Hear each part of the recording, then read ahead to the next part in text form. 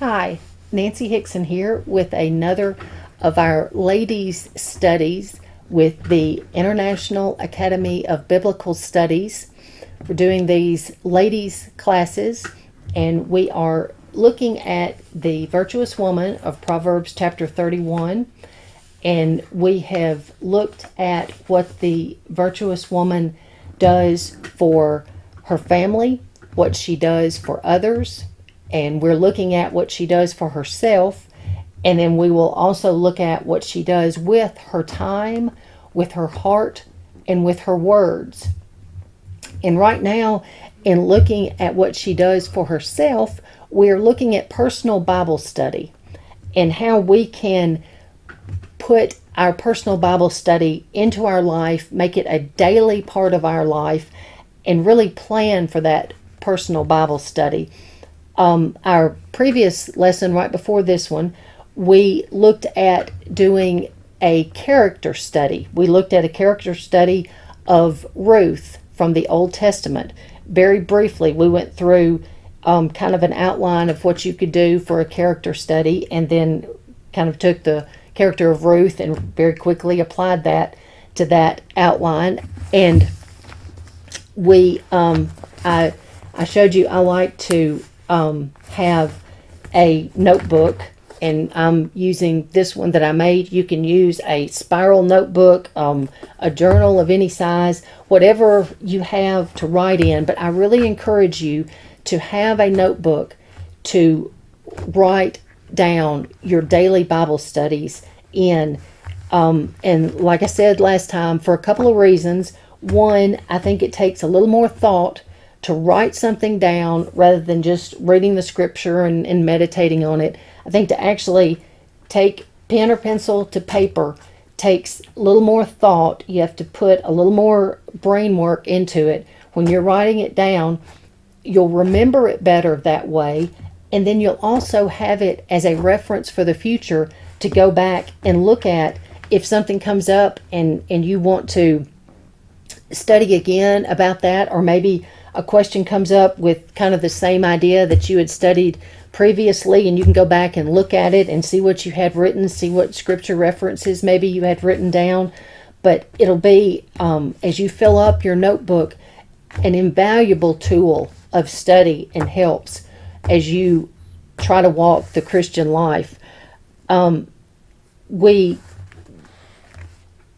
talked about the different types of personal Bible study that you could do. Like I said, we did the character study, and you don't have to do all of it in one sitting. You can take it just part by part, and like I said, I like to have a plan, to have at least a few days, if not the whole week, planned out for what my study is going to be, so that I know each day I've got a study ready. I don't have to just sit down and like, okay, what am I going to study today? You've got a plan ready. You know exactly where to go and what to study. And you can do that with the character study. What we're going to look at today is taking a book of the Bible and doing a study of that. And you can certainly, there are several different ways you could kind of outline a week's worth of studies by looking at a book of the Bible. The book that we're going to look at for an example of doing a study, we're going to look at the book of Colossians. And we talked a little bit last time about how to look up a scripture reference. And again, just kind of as a brief review, you've got the books of the Old Testament, the books of the New Testament, and Colossians being one of the books of the New Testament. And like I said before, I really, really encourage you to memorize the order of the books of the Old Testament and the New Testament. It makes it so much easier to look up a book, chapter, verse, a scripture reference, if you know the order of the books. So we look up Colossians, and then each book, well, except for a couple of exceptions, have chapters. And so within the chapters, it starts with verse 1 and goes through the end of the chapter, and then there would be chapter 2, which again starts over again with verse number 1, goes to the end of the chapter. Then, as in Colossians chapter 3, starts over again with verse number 1 and goes through to the end. So you get the idea of each book has its chapters, and then each chapter has its verses. So you would look it up by the name of the book and then what chapter number you're referencing, and then what verse number within that chapter. So in looking at Colossians, or looking at any book study that we would want to do for our personal Bible study, I would think definitely the first thing we'd want to do is read through the book. So, that might take, depending on what you have chosen to study, might take more than one allotted period that you have for your daily Bible study. I think for Colossians, you could certainly do it within a reasonable time frame to read through Colossians once, and then go back once you've read through it once, kind of have very vaguely in mind the direction of the book. You want to answer some questions about it that you can hopefully possibly answer from the reading. You want to think about who wrote the book and maybe why it was written, or to whom it was written. And then you want to think about maybe some key scriptures that were in it, some key verses, some key ideas. And in that, you're wanting to look at it from your personal perspective, from where you are studying it right now, today. As you read through it, what verses jump out at you and really are meaningful to you, or jump out at you as you think, oh, I really want to study that some more. I want to give that some more thought. I'm not saying take the book of Colossians and then break it down and say what was the main thought of it, what was the author's outline and their purpose in it, and what are the key verses as seen by everyone that has studied the book of Colossians. I'm saying you study it from your perspective, and you study it and see what verses are really important to you, where you stand right now today in your Christian life. So let's start out by looking at the book of Colossians, and let's answer just a few very basic questions. By who was it written by? And we can look at the first few verses, and we see that verse 1, Paul, an apostle of Christ Jesus, by the will of God, and Timothy, our brothers, to the saints and faithful brothers in Christ at Colossae, grace to you and peace from God our Father. So from these two verses, we see that Paul wrote this letter, and we see someone who was with him as he wrote this letter, and we see that it was written to the saints, the faithful Christians at Colossae. So we know that Paul wrote it, Timothy was with him, and it was written to faithful Christians in Colossae. So that is important to know, because we know Paul is talking to faithful, believing Christians, baptized believers who have been taught the Word of God. So this is important as we go through the study. So we know that Timothy was with Paul when he wrote this. Now, just as a little more background information, if you jump on down to verse 7, Paul mentions, and I never can pronounce this man's name right, Epaphras, beloved fellow servant, a faithful minister of Christ, on your behalf.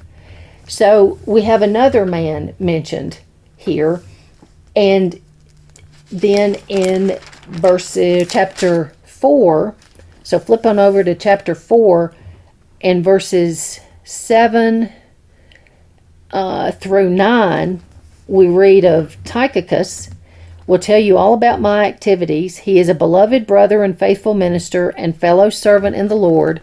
I have sent him to you for this very purpose, that you may know how we are, and that he may encourage your hearts. And with him Onesimus, our faithful and beloved brother, who is one of you. They will tell you of everything that has taken place here. Now, we read of those two men, Onesimus and Tychicus. And if we do a little further study, and, this is something that maybe won't come right away as you're studying the Bible, but as you read a little more of the Bible, you might turn over to the book of Philemon, which, now this is one of those books that has the exception. It's basically one chapter. There's no chapter divisions of Philemon because it's just one chapter. So if you turn over to Philemon, which is just a few books over in the New Testament, you'll see it just has verses listed. There's no chapter heading because it's just that one chapter. But we see in the book of Philemon, which again Paul was the writer, he mentions some of the same people in this book. So in doing just a little extra reading and studying, we can get a little more background on the book we're studying. So in reading Philemon, and if you know the story of Philemon, Onesimus was the slave who had run away, and Paul was sending Onesimus back to Philemon and was asking Philemon, accept him as a brother in Christ, because he is now a baptized believer. And so a lot of the same people are mentioned in this book of Philemon as in Colossians. So we can kind of get a lot of the same background information from different books. And the same would go for in the New Testament. When you read the book of Acts, you can get a lot of background information on the epistles in the New Testament, the letters that Paul wrote. You can get background information in the book of Acts about the churches they were written to, and the times that they were written from studying. So the more you study, the more you're going to see how everything ties together. And here, as we look at Colossians, we see that the book of Philemon is very closely tied to the book of Colossians.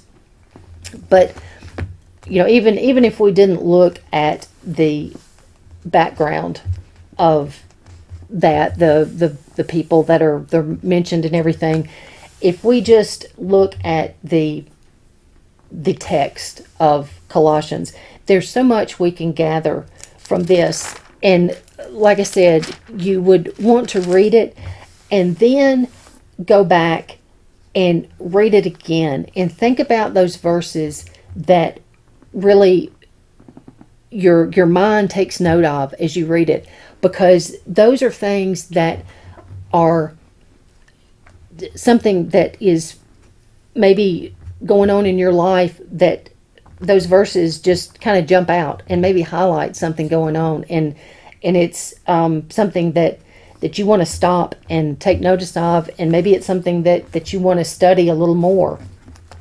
So let's just as an example of looking at Colossians, I have written down a few scripture references in Colossians that I think are important, or things that at the time as I was reading it really jumped out at me. The first thing I want to take note of is in Colossians chapter 3 and verses 18, 19, and 20. And it's goes along with things we've been studying in this class previously. Colossians chapter 3, verses 18, 19, and 20. Some have called this the rules for Christian households. It says, "Wives, submit to your husband as is fitting in the Lord. Husbands, love your wives and do not be harsh with them. Children, obey your parents in everything, for this pleases the Lord."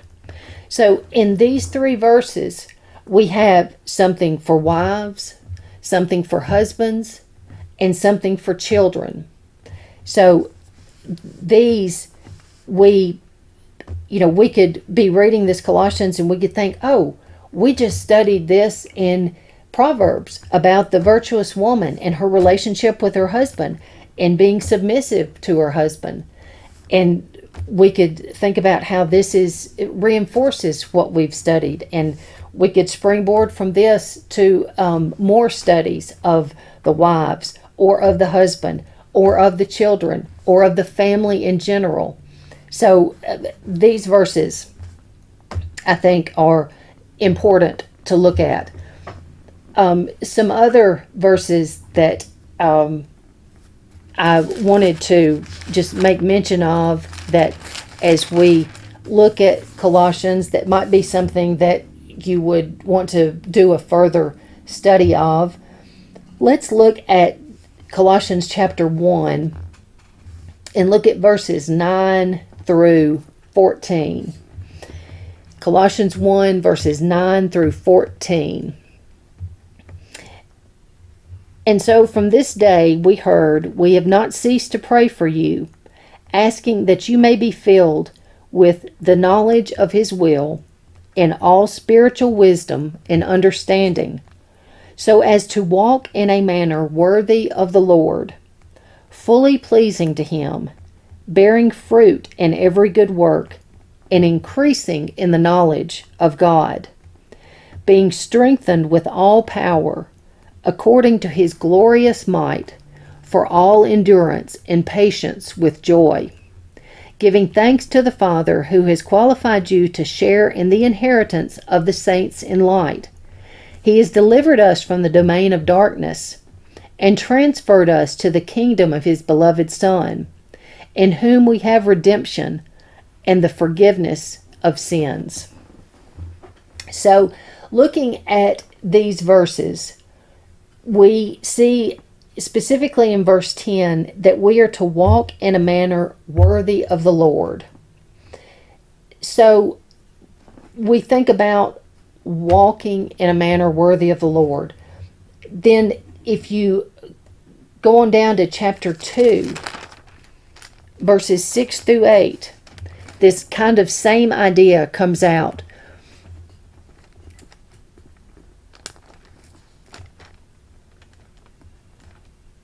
"Therefore, as you receive Christ Jesus the Lord, so walk in him, rooted and built up in him and established in the faith, just as you were taught, abounding in thanksgiving. See to it that no one takes you captive by philosophy and empty deceit, according to human tradition, according to elemental spirits of the world, and not according to Christ." So here in chapter 2, the same idea of walking in Christ or worthy of the Lord, our Christian walk, something that definitely we would want to study and really look at in deeper detail. And then flip on over to chapter 4 of Colossians. This same walk, Christian walk idea comes out in verses 5 and 6. "Walk in wisdom toward outsiders, making the best use of the time. Let your speech always be gracious, seasoned with salt, so that you may know how you ought to answer each person." So in these 3 passages we have of Colossians, we have reference to our walk, how we should walk worthy of the Lord, how we should walk in Christ, and how we should walk in wisdom. And look at chapter 3, Colossians 3, verse 16. We also read, "Let the word of Christ dwell in you richly, teaching and admonishing one another in all wisdom, singing psalms and hymns and spiritual songs with thankfulness in your hearts to God. So here, the idea of the walking in wisdom, teaching one another in wisdom, all this we're gathering just from our study of Colossians. So we see our walk, our way of life, what it should be like. And then let's take this just a step further in our study.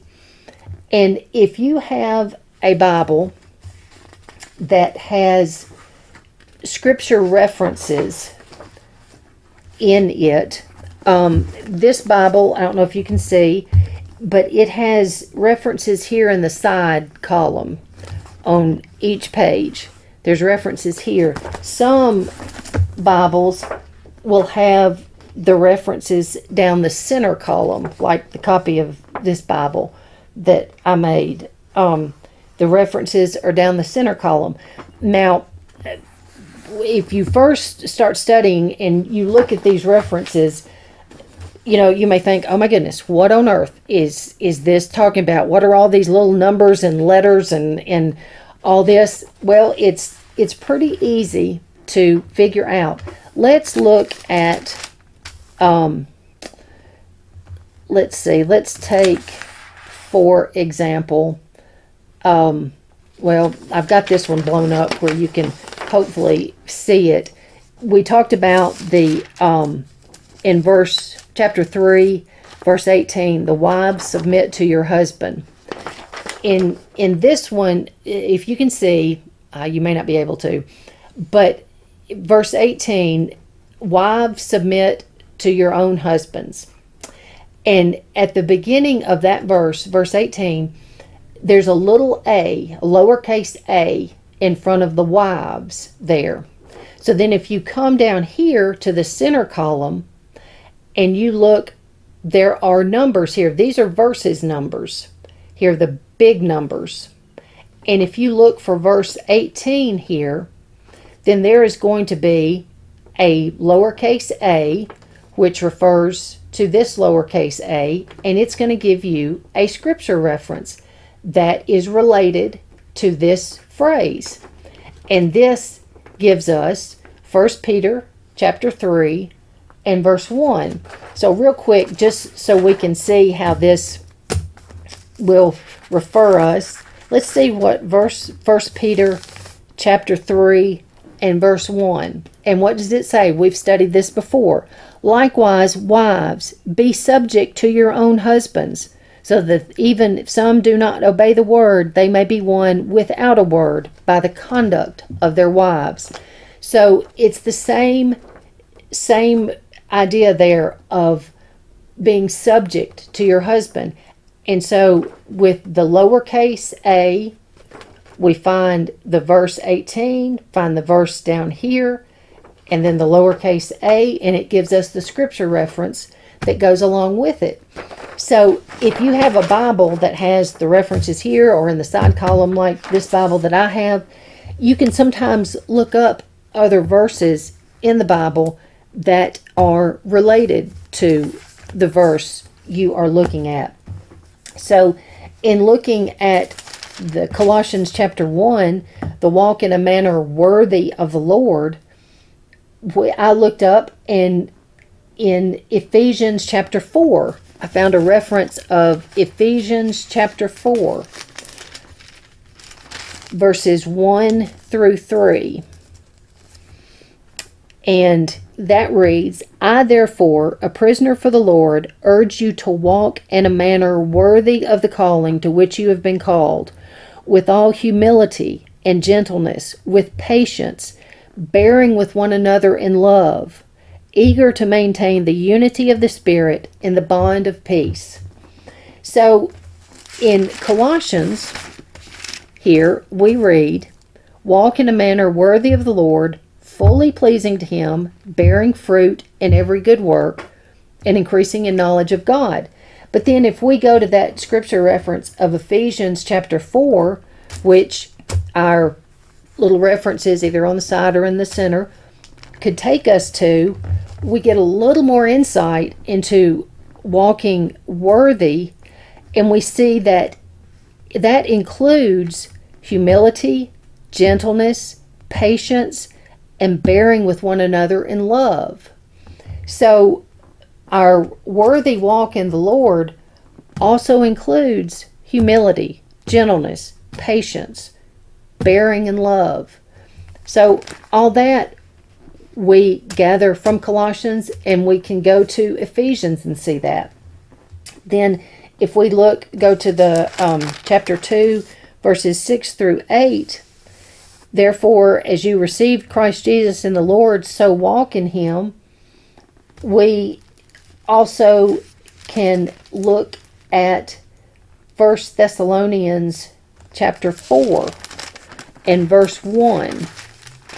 Another reference.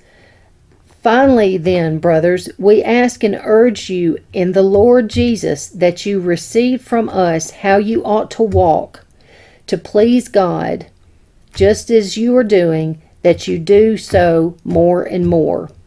So, again, the reference of walking pleasing to God, walking in Christ pleasing to God. And back in Colossians chapter 3, verse 2, kind of a commentary on pleasing to God and seeking the things that are above. Verse 2 says, set your minds on the things that are above and not on things of the earth. So when we want to walk in Christ and be pleasing to God, we can see from here in Colossians, just in our study, as we go through the verses, we see Colossians chapter 3, verse 2, set our mind on things that are above and not on things of the earth. Our thinking should be geared toward our goal of heaven. That's what our ultimate goal is. What our aim in life is heaven, and that's what should be directing us. That's what our mind should be on, not what the important, unimportant things on earth. What's important in our life is our goal of heaven, and that's what our focus should be, and that's what should be guiding our life. That's what should be guiding our walk. Then the Colossians chapter 4, verses 5 and 6. If we follow the reference, 5 and 6 says, walk in wisdom toward outsiders, making the best use of time. Let your speech also always be gracious, seasoned with salt, so that you may know how you ought to answer each person. So look at Ephesians chapter 5 and verses 15 through 17. A little more commentary on that verse in Colossians. Ephesians chapter 5, verses 15 through 17. Look carefully then how you walk, not as unwise, but wise, making the best use of the time, because the days are evil. Therefore do not be foolish, but understand what the will of the Lord is.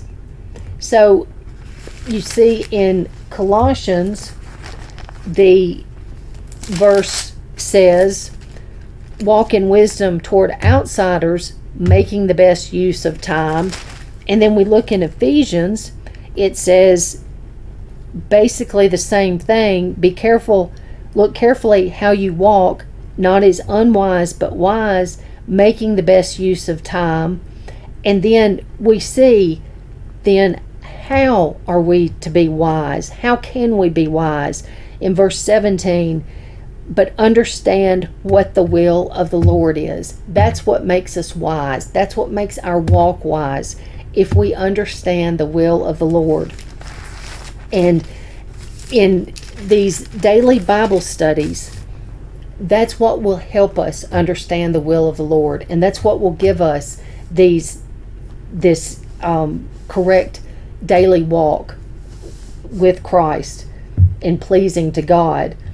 So as you go through a study of a book, like we've just looked at some highlights of some verses in Colossians, you could go through and you could highlight the verses that you felt were either ones that you wanted to study more or just that were really important to you at this point in your Christian life, and then take section by section and plan out, okay, today I'm going to study this section, tomorrow this one, the next day this one. You could have several days or a whole week blocked out of studying the different scriptures within the book. And then you could chase down the references that go along with those verses in the columns of your Bible.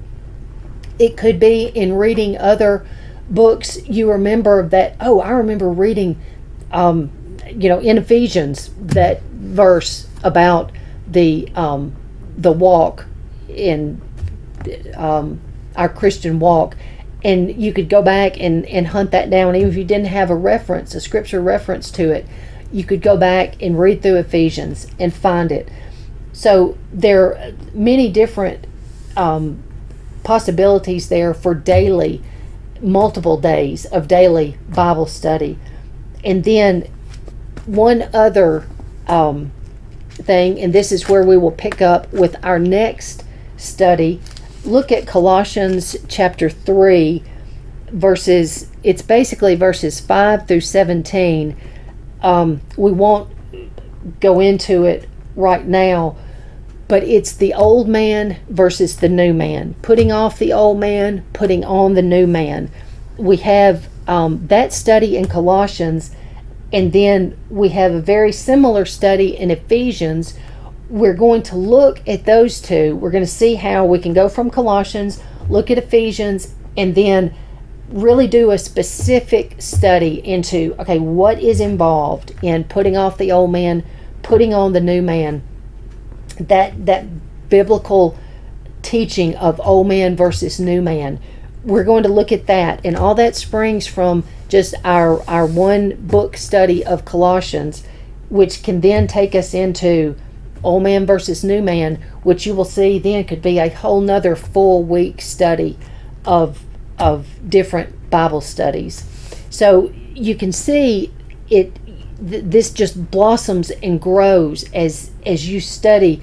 You see the possibility for so many different areas you could go, and that's why you want to have a notebook to write down, like, okay, I want to do a study on the Christian walk, so write that down. Then I want to do a study on the old man versus new man. Write that down, so you'll have that ready to take the next study on, and you won't forget where it was, you won't forget what the scripture reference was, and you'll be ready to use that as your next study. So our next class will be on taking the study from Colossians chapter 3 and then looking at Ephesians chapter 4, the old man versus new man, and how we can develop a whole week's worth or more of study on just that one biblical principle, and the same idea with other biblical principles. So let's end this class again with a prayer, and hope everyone has been able to get something profitable from this. Let's pray. Dear Lord, thank you again for this opportunity we have had to get together as Christian women and study your word. We thank you for the Bible that you have given us, for the wonderful wisdom that's in it, for the guiding light it gives us to our life. Please help us to apply our study and apply the study to our lives so that we can become better Christians and walk a better Christian walk from our Bible studies. Please be with each lady that is participating in this study. Please bless us all. Bless us in your service. In Christ's name, amen.